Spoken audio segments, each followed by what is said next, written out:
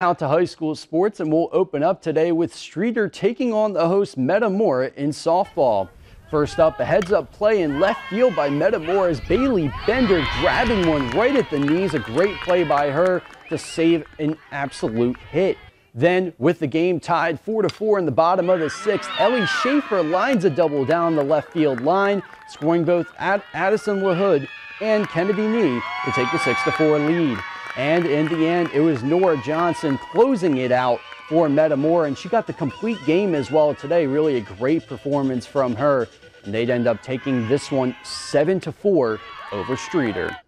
Continuing with softball, we now go to the East Side Center as East Peoria hosted Peoria Richwoods today for a crosstown matchup.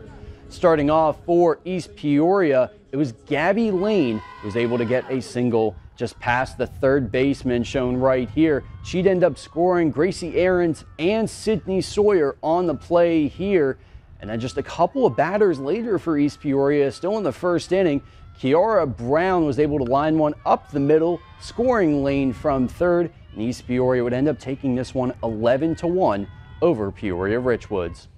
Now to baseball as Tremont traveled to Morton for an interconference matchup. Starting it off in the fourth inning for Tremont, it was Blaine Williams with a double all the way to the wall, and he'd end up scoring Griffin Meeker all the way from first. Later on in the fifth, it was Morton's Hudson Lavelle with a liner up the middle, and he'd end up bringing in Drake Paul for the RBI single. In the end, it was Morton who ended up winning this one 6-2 off the backs of their pitcher Noah Settles, who had a 5-hitter and 5 strikeouts.